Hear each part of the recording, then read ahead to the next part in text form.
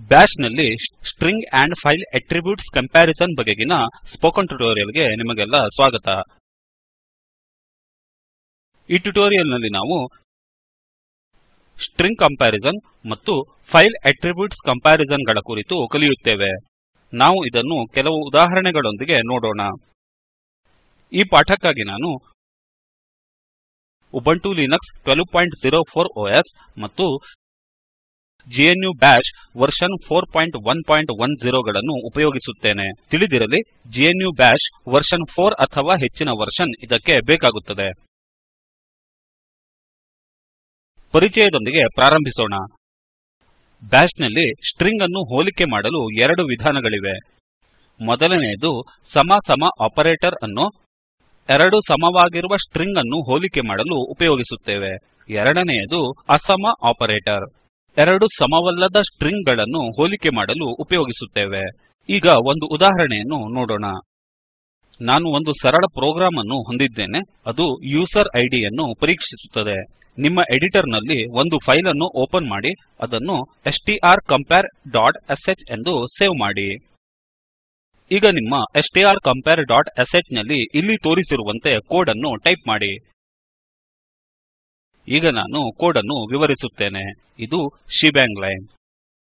ವ್ಹೋಆಮಿ command ನಿಮಗೆ ಪ್ರಸ್ತುತ user ನ ಯೂಸರ್ ನೇಮ್ ಅನ್ನು ಕೊಡುತ್ತದೆ. ಇಫ್ ಹೇಳಿಕೆಯು ವ್ಹೋಆಮಿ ವೇರಿಯೇಬಲ್ ನ ಫಲಿತವನ್ನು ಸ್ಟ್ರಿಂಗ್ ರೂಟ್ ನೊಂದಿಗೆ ಹೋಲಿಸಿ ಪರೀಕ್ಷಿಸುತ್ತದೆ.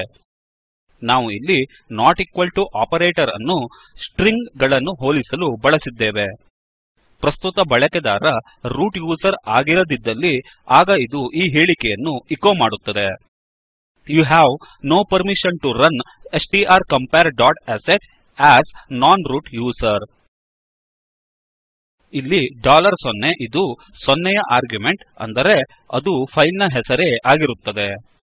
ಬಳಕೆದಾರನು ರೂಟ್ ಯೂಸರ್ ಆಗಿದ್ದರೆ ಇದು ವೆಲ್ಕಮ್ ರೂಟ್ ಎಂಬ ಸಂದೇಶವನ್ನು ಎಚೊ ಮಾಡುತ್ತದೆ. ನಂತರ ಪ್ರೋಗ್ರಾಮ್ ಗೆ ಎಕ್ಸಿಟ್ ಸ್ಟೇಟ್ಮೆಂಟ್ ಅನ್ನು ಹೊಂದಿದ್ದೇವೆ ಮತ್ತು ಇಲ್ಲಿ ಫ್5 ನಿಂದ ಇಫ್ ಸ್ಟೇಟ್ಮೆಂಟ್ ಅನ್ನು ಮುಗಿಸುತ್ತೇವೆ. ನಾವು ಈಗ ಪುನಃ ಸ್ಲೈಡ್ಸ್ ಗೆ ಹಿಂದಿರುಗಿ ಎಕ್ಸಿಟ್ ಸ್ಟೇಟ್ಮೆಂಟ್ ನ ಕುರಿತು ಹೆಚ್ಚಿನ ಮಾಹಿತಿಯನ್ನು ತಿಳಿಯೋಣ. ಪ್ರತಿಯೊಂದು ಪ್ರೋಗ್ರಾಮ್ ಎಕ್ಸಿಟ್ ಸ್ಟೇಟಸ್ ಅನ್ನು ಹಿಂದಿರುಗಿಸುತ್ತದೆ. ಯಶಸ್ವಿ ಕಮಾಂಡ್ 0ಯನ್ನು ಹಿಂದಿರುಗಿಸುತ್ತದೆ. ತಪ್ಪಾದ ಕಮಾಂಡ್ ನಾನ್-ಝೀರೋ ಬೆಲೆಯನ್ನು ಹಿಂದಿರುಗಿಸುತ್ತದೆ. ಇದನ್ನು ಎರರ್ ಕೋಡ್ ಎಂದು ಅರ್ಥೈಸಬಹುದು. ನಾವು ಎಕ್ಸಿಟ್ ಸ್ಟೇಟ್ಮೆಂಟ್ ನ ಬೆಲೆಯನ್ನು ಒಗ್ಗಿಸಿಕೊಳ್ಳಬಹುದು. ಈಗ ಪ್ರೋಗ್ರಾಮ್ ಅನ್ನು ಎಕ್ಸಿಕ್ಯೂಟ್ ಮಾಡೋಣ. Ctrl Alt ಮತ್ತು T ಕೀಲಿಗಳನ್ನು ಒಟ್ಟಿಗೆ ಒತ್ತಿ ನಿಮ್ಮ ಟರ್ಮಿನಲ್ ಅನ್ನು ಓಪನ್ ಮಾಡಿ. ಮೊದಲು ಸಿಸ್ಟಮ್ ನ ಪ್ರಸ್ತುತ ಬಳಕೆದಾರರನ್ನು ಕಂಡುಹಿಡಿಯೋಣ. ವ್ಹೋಆಮಿ ಎಂದು ಟೈಪ್ ಮಾಡಿ. Enter ಅನ್ನು ಒತ್ತಿ. ಇದು ಪ್ರಸ್ತುತ ಬಳಕೆದಾರನ ಹೆಸರನ್ನು ಫಲಿತವನ್ನಾಗಿ ನೀಡುತ್ತದೆ. ಈಗ ನಮ್ಮ ಸ್ಕ್ರಿಪ್ಟ್ ಎಕ್ಸಿಕ್ಯೂಟ್ ಆಗುವಂತೆ ಮಾಡೋಣ. ಚ್ಮೋಡ್ +X strcompare.sh ಎಂದು ಟೈಪ್ ಮಾಡಿ. /strcompare.sh ಎಂದು ಟೈಪ್ ಮಾಡಿ. ಫಲಿತವು you have no permission to run .strcompare.sh as ನಾನ್-ರೂಟ್ user ಎಂದು ಡಿಸ್ಪ್ಲೇ ಆಗುತ್ತದೆ. ಈಗ ಅದೇ ಪ್ರೋಗ್ರಾಮ್ ಅನ್ನು ರೂಟ್ ಯೂಸರ್ ಆಗಿ ಎಕ್ಸಿಕ್ಯೂಟ್ ಮಾಡೋಣ. ಸುಡೊ ./strcompare.sh ಎಂದು ಟೈಪ್ ಮಾಡಿ. ಇದು ಪಾಸ್ವರ್ಡ್ ಅನ್ನು ಕೇಳುತ್ತದೆ. ಇಲ್ಲಿ ನಿಮ್ಮ ಪಾಸ್ವರ್ಡ್ ಅನ್ನು ಕೊಡಿ. ಫಲಿತವು ವೆಲ್ಕಮ್ ರೂಟ್ ಎಂದು ಡಿಸ್ಪ್ಲೇ ಆಗುತ್ತದೆ. ಈಗ ಫೈಲ್ ಅಟ್ರಿಬ್ಯೂಟ್ ಗಳ ಹೋಲಿಕೆಯನ್ನು ಕಲಿಯೋಣ. ನಾನು ಈಗಾಗಲೇ ಇದರ ಉದಾಹರಣೆಯ ಕೋಡ್ ಅನ್ನು ಹೊಂದಿದ್ದೇನೆ. ಈ ಪ್ರೋಗ್ರಾಮ್ ನಲ್ಲಿ ನಾವು ಕೊಟ್ಟಿರುವ ಫೈಲ್ ಇದೆಯೇ ಅಥವಾ ಇಲ್ಲವೇ ಎಂದು ಪರೀಕ್ಷಿಸುತ್ತೇವೆ. ಫೈಲ್1 ಇದು ನಾವು ಫೈಲ್ ನ ಪಥವನ್ನು ಸೇವ್ ಮಾಡಿಕೊಳ್ಳಲು ಡಿಕ್ಲೇರ್ ಮಾಡಿರುವ ಒಂದು ವೇರಿಯೇಬಲ್. -f ಕಮಾಂಡ್ ಇದು ಫೈಲ್ ಇದೆಯೇ ಅಥವಾ ಇಲ್ಲವೇ ಮತ್ತು ಇದು ಒಂದು ಸಾಮಾನ್ಯ ಫೈಲೇ ಎಂದು ಪರೀಕ್ಷಿಸುತ್ತದೆ. ಕಂಡೀಷನ್ ಟ್ರೂ ಆಗಿದ್ದರೆ ಇದು file exists and is A normal file ಎಂದು ಡಿಸ್ಪ್ಲೇ ಮಾಡುತ್ತದೆ. ಇಲ್ಲವಾದಲ್ಲಿ ಫೈಲ್ ಡಸ್ ನಾಟ್ ಎಕ್ಸಿಸ್ಟ್ ಎಂದು ಡಿಸ್ಪ್ಲೇ ಮಾಡುತ್ತದೆ. ಟರ್ಮಿನಲ್ ಗೆ ಹಿಂದಿರುಗಿ ನಮ್ಮ ಫೈಲ್ ಅನ್ನು ಎಕ್ಸಿಕ್ಯೂಟ್ ಮಾಡೋಣ. ಚ್ಮೋಡ್ +X fileattrib.sh ಎಂದು ಟೈಪ್ ಮಾಡಿ. /fileattrib.sh ಎಂದು ಟೈಪ್ ಮಾಡಿ. ಫಲಿತವು file exists and is A normal file ಎಂದು ಡಿಸ್ಪ್ಲೇ ಆಗುತ್ತದೆ. ನಾವು ಈಗ ಫೈಲ್ ಖಾಲಿಯಾಗಿದೆಯೇ ಇಲ್ಲವೇ ಎಂದು ಪರೀಕ್ಷಿಸೋಣ. ಪ್ರೋಗ್ರಾಮ್ ಅನ್ನು ಎಕ್ಸಿಕ್ಯೂಟ್ ಮಾಡುವ ಮೊದಲು ನಾನು empty.sh ಎಂಬ ಖಾಲಿ ಫೈಲ್ ಅನ್ನು ರಚನೆ ಮಾಡುತ್ತೇನೆ. ಗೆಡಿಟ್ empty.sh ಆಂಪರ್ಸಂಡ್ ಚಿಹ್ನೆಯನ್ನು ಟೈಪ್ ಮಾಡಿ. ಸೇವ್ ಮೇಲೆ ಕ್ಲಿಕ್ ಮಾಡಿ ಫೈಲ್ ಅನ್ನು ಕ್ಲೋಸ್ ಮಾಡಿರಿ. -f ಅನ್ನು -s ಎಂದು ಬದಲಾಯಿಸಿ. ಇಲ್ಲಿ ಫೈಲ್ ನ ಹೆಸರನ್ನು ಕೂಡ ಬದಲಾಯಿಸಿ. empty.sh ಎಂದು ಟೈಪ್ ಮಾಡಿ. ಈಗ ಮೊದಲ ಎಚೊ ಸ್ಟೇಟ್ಮೆಂಟ್ ಅನ್ನು file exists and is not empty ಎಂದು ಬದಲಾಯಿಸಿ. ಮತ್ತು ಎರಡನೆಯ ಎಚೊ ಸ್ಟೇಟ್ಮೆಂಟ್ ಅನ್ನು ಫೈಲ್ ಇಸ್ ಎಂಪ್ಟಿ ಎಂದು ಬದಲಿಸಿ. ಸೇವ್ ಮೇಲೆ ಕ್ಲಿಕ್ ಮಾಡಿ. ಟರ್ಮಿನಲ್ ಗೆ ಹಿಂದಿರುಗಿ. ಪ್ರಾಂಪ್ಟ್ ಅನ್ನು ಖಾಲಿ ಮಾಡೋಣ. ಈಗ ಎಕ್ಸಿಕ್ಯೂಟ್ ಮಾಡೋಣ. /fileattrib.sh ಎಂದು ಟೈಪ್ ಮಾಡಿ Enter ಅನ್ನು ಒತ್ತಿ. ಫಲಿತವು ಫೈಲ್ ಇಸ್ ಎಂಪ್ಟಿ ಆಗಿರುತ್ತದೆ. ಈಗ ನಾವು ಇನ್ನೊಂದು ಫೈಲ್ ಅಟ್ರಿಬ್ಯೂಟ್ ಅನ್ನು ನೋಡೋಣ. ಇದು ಯಾವುದೇ ಫೈಲ್ ನ ರೈಟ್ ಪರ್ಮಿಷನ್ ಅನ್ನು ಪರೀಕ್ಷಿಸಲು ಸಹಾಯ ಮಾಡುತ್ತದೆ. ನಮ್ಮ ಪ್ರೋಗ್ರಾಮ್ ಗೆ ಹಿಂದಿರುಗಿ. -s ಅನ್ನು -w ಎಂದು ಬದಲಾಯಿಸಿ. ಈಗ ಮೊದಲ ಎಚೊ ಸ್ಟೇಟ್ಮೆಂಟ್ ಅನ್ನು user has right permission to this file ಎಂದು ಬದಲಾಯಿಸಿ.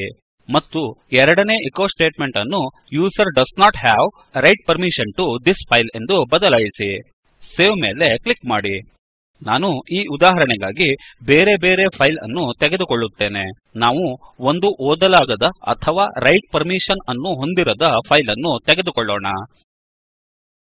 ನಾನು ಈಗ ಫೈಲ್ ಪಾತ್ ಅನ್ನು /etc/mysql/debian.cnf ಎಂದು ಬದಲಿಸುತ್ತೇನೆ. ಸೇವ್ ಮೇಲೆ ಕ್ಲಿಕ್ ಮಾಡಿ. ಈಗ ಪ್ರೋಗ್ರಾಮ್ ಅನ್ನು ಎಕ್ಸಿಕ್ಯೂಟ್ ಮಾಡೋಣ. ಅಪ್ ಆರೋ ಕೀಯನ್ನು ಒತ್ತಿ Enter ಅನ್ನು ಒತ್ತಿ. ನಾವು ಫಲಿತವು user does not have right permission to this file ಎಂದು ಡಿಸ್ಪ್ಲೇ ಆಗುವುದನ್ನು ನೋಡುತ್ತೇವೆ. ಈಗ ಫೈಲ್ ಅಟ್ರಿಬ್ಯೂಟ್ ನ ಕುರಿತು ಇನ್ನೊಂದು ಉದಾಹರಣೆಯನ್ನು ನೋಡೋಣ. ಈ ಉದಾಹರಣೆಯಲ್ಲಿ ನಾವು ಫೈಲ್1 ಇದು ಫೈಲ್2 ಗಿಂತ ಹೊಸದೇ ಎಂದು ಪರೀಕ್ಷಿಸುತ್ತೇವೆ. ಈ ಪ್ರೋಗ್ರಾಮ್ ಅನ್ನು ನೋಡೋಣ. ಗಮನಿಸಿ, ನಮ್ಮ ಫೈಲ್ ನ ಹೆಸರು fileattrib2.sh. ಈಗ ಕೋಡ್ ಅನ್ನು ನೋಡೋಣ. ಇಲ್ಲಿ ನಾವು ಫೈಲ್1 ಮತ್ತು ಫೈಲ್2 ಎಂಬ ಎರಡು ವೇರಿಯೇಬಲ್ ಗಳನ್ನು ಹೊಂದಿದ್ದೇವೆ. ಎರಡು ಫೈಲ್ ಗಳು ಈಗಾಗಲೇ ರಚನೆಯಾಗಿವೆ ಮತ್ತು ಅವು ಖಾಲಿಯಾಗಿವೆ. ಇಲ್ಲಿ ನಾವು ಫೈಲ್1 ಇದು ಫೈಲ್2 ಗಿಂತ ಹೊಸದೇ ಎಂದು ಪರೀಕ್ಷಿಸುತ್ತೇವೆ. ಕಂಡೀಷನ್ ಟ್ರೂ ಆಗಿದ್ದರೆ ನಾವು file one is newer then file two ಎಂದು ಪ್ರಿಂಟ್ ಮಾಡುತ್ತೇವೆ. ಇಲ್ಲವಾದಲ್ಲಿ file two is newer then file one ಎಂದು ಪ್ರಿಂಟ್ ಮಾಡುತ್ತೇವೆ. ಇದು ಇನ್ನೊಂದು ಇಫ್ ಸ್ಟೇಟ್ಮೆಂಟ್. ಇಲ್ಲಿ ನಾವು ಫೈಲ್1 ಇದು ಫೈಲ್2 ಗಿಂತ ಹಳೆಯದೇ ಎಂದು ಪರೀಕ್ಷಿಸುತ್ತೇವೆ. ಈ ಕಂಡೀಷನ್ ಟ್ರೂ ಆಗಿದ್ದರೆ ನಾವು file one is older than file two ಎಂದು ಪ್ರಿಂಟ್ ಮಾಡುತ್ತೇವೆ. ಇಲ್ಲವಾದಲ್ಲಿ file two is older than file one ಎಂದು ಪ್ರಿಂಟ್ ಮಾಡುತ್ತೇವೆ. ಟರ್ಮಿನಲ್ ಗೆ ಹಿಂದಿರುಗೋಣ. ಮೊದಲು empty1.sh ಫೈಲ್ ಅನ್ನು ಎಡಿಟ್ ಮಾಡೋಣ. ನಾನು ಅದರಲ್ಲಿ ಎಚೊ ಸ್ಟೇಟ್ಮೆಂಟ್ ಅನ್ನು ಸೇರಿಸುತ್ತೇನೆ. ಎಚೊ ಡಬಲ್ ಕೋಟ್ಸ್ ನಲ್ಲಿ ಹೈ ಎಂದು ಟೈಪ್ ಮಾಡಿ, ಡಬಲ್ ಕೋಟ್ಸ್ ನ ನಂತರ ದೊಡ್ಡದು ಚಿಹ್ನೆ empty1.sh ಎಂದು ಟೈಪ್ ಮಾಡಿ Enter ಅನ್ನು ಒತ್ತಿರಿ. ಈಗ ನಮ್ಮ ಸ್ಕ್ರಿಪ್ಟ್ ಅನ್ನು ಎಕ್ಸಿಕ್ಯೂಟ್ ಆಗುವಂತೆ ಮಾಡೋಣ. chmod +x fileattrib2.sh ಎಂದು ಟೈಪ್ ಮಾಡಿ. /fileattrib2.sh ಎಂದು ಟೈಪ್ ಮಾಡಿ. ನಾವು ಫಲಿತವು file one is newer then file two ಮತ್ತು file two is older than file one ಎಂದು ನೋಡಬಹುದು. ಈಗ empty2.sh ಫೈಲ್ ಅನ್ನು ಎಡಿಟ್ ಮಾಡೋಣ. ಇಲ್ಲಿ ಕೂಡ ನಾನು ಒಂದು ಎಚೊ ಸ್ಟೇಟ್ಮೆಂಟ್ ಅನ್ನು ಸೇರಿಸುತ್ತೇನೆ. ಎಚೊ ಡಬಲ್ ಕೋಟ್ಸ್ ನಲ್ಲಿ ಹೌ ಆರ್ ಯು ಎಂದು ಟೈಪ್ ಮಾಡಿ, ಡಬಲ್ ಕೋಟ್ಸ್ ನ ನಂತರ ದೊಡ್ಡದು ಚಿಹ್ನೆ empty2.sh ಎಂದು ಟೈಪ್ ಮಾಡಿ. ಪ್ರಾಂಪ್ಟ್ ಅನ್ನು ಖಾಲಿ ಮಾಡೋಣ. ಈಗ ಸ್ಕ್ರಿಪ್ಟ್ ಅನ್ನು ಇನ್ನೊಮ್ಮೆ ಎಕ್ಸಿಕ್ಯೂಟ್ ಮಾಡೋಣ. ಅಪ್ ಆರೋ ಕೀಯನ್ನು ಒತ್ತಿ. /fileattrib2.sh ಎಂದು ಟೈಪ್ ಮಾಡಿ Enter ಅನ್ನು ಒತ್ತಿ. ಈಗ ಫಲಿತವು file 2 is newer than file 1 ಮತ್ತು file 1 is older than file 2 ಎಂದು ಡಿಸ್ಪ್ಲೇ ಆಗುತ್ತದೆ. ಇಲ್ಲಿಗೆ ಈ ಟ್ಯುಟೋರಿಯಲ್ ನ ಕೊನೆಯ ಹಂತವನ್ನು ತಲುಪಿದ್ದೇವೆ. ಸಾರಾಂಶವನ್ನು ನೋಡೋಣ. ಈ ಟ್ಯುಟೋರಿಯಲ್ ನಲ್ಲಿ ನಾವು ಸ್ಟ್ರಿಂಗ್ ಕಂಪ್ಯಾರಿಸನ್, ಫೈಲ್ ಅಟ್ರಿಬ್ಯೂಟ್ಸ್, ಸಮ, ಅಸಮ, -f, -s, -w, -nt ಮತ್ತು -ot ಅಟ್ರಿಬ್ಯೂಟ್ ಗಳ ಕುರಿತು ಕಲಿತಿದ್ದೇವೆ. ಸ್ವಂತ ಅಭ್ಯಾಸಕ್ಕಾಗಿ ಇನ್ನೂ ಕೆಲವು ಅಟ್ರಿಬ್ಯೂಟ್ ಗಳ ಕುರಿತು ತಿಳಿಯಿರಿ. ಉದಾಹರಣೆಗೆ -r, -x, -o. ಮಾಹಿತಿಗಾಗಿ ಲಿಂಕ್ ನಲ್ಲಿರುವ ವಿಡಿಯೋ ನೋಡಿ. ಅದು ಸ್ಪೋಕನ್ ಟ್ಯುಟೋರಿಯಲ್ ಪ್ರಾಜೆಕ್ಟ್ ನ ಕುರಿತು ತಿಳಿಸಿಕೊಡುತ್ತದೆ. ನಿಮ್ಮಲ್ಲಿ ಒಳ್ಳೆಯ ಬ್ಯಾಂಡ್ವಿಡ್ತ್ ಇರದಿದ್ದರೆ ಡೌನ್ಲೋಡ್ ಮಾಡಿಕೊಂಡು ನೋಡಬಹುದು. ಸ್ಪೋಕನ್ ಟ್ಯುಟೋರಿಯಲ್ ಪ್ರಾಜೆಕ್ಟ್ ಟೀಮ್ ಇದು ಸ್ಪೋಕನ್ ಟ್ಯುಟೋರಿಯಲ್ ಗಳ ಕುರಿತು ಕಾರ್ಯಾಗಾರವನ್ನು ಏರ್ಪಡಿಸುತ್ತದೆ. ಆನ್ಲೈನ್ ಟೆಸ್ಟ್ ನಲ್ಲಿ ತೇರ್ಗಡೆಯಾದವರಿಗೆ ಪ್ರಮಾಣಪತ್ರವನ್ನು ನೀಡುತ್ತದೆ. ಹೆಚ್ಚಿನ ವಿವರಗಳಿಗಾಗಿ contact@spoken-tutorial.org ಗೆ ಬರೆಯಿರಿ. ಸ್ಪೋಕನ್ ಟ್ಯುಟೋರಿಯಲ್ ಪ್ರಾಜೆಕ್ಟ್ ಇದು ಟಾಕ್ ಟು ಎ ಟೀಚರ್ ಯೋಜನೆಯ ಭಾಗವಾಗಿದೆ. ರಾಷ್ಟ್ರೀಯ ಸಾಕ್ಷರತಾ ಮಿಷನ್ ಐಸಿಟಿ ಎಂಎಚಆರ್ಡಿ ಭಾರತ ಸರ್ಕಾರದಿಂದ ಅನುದಾನಿತವಾಗಿದೆ. ಹೆಚ್ಚಿನ ಮಾಹಿತಿಯನ್ನು ಕೆಳಕಂಡ ಜಾಲತಾಣದಿಂದ ಪಡೆಯಬಹುದು.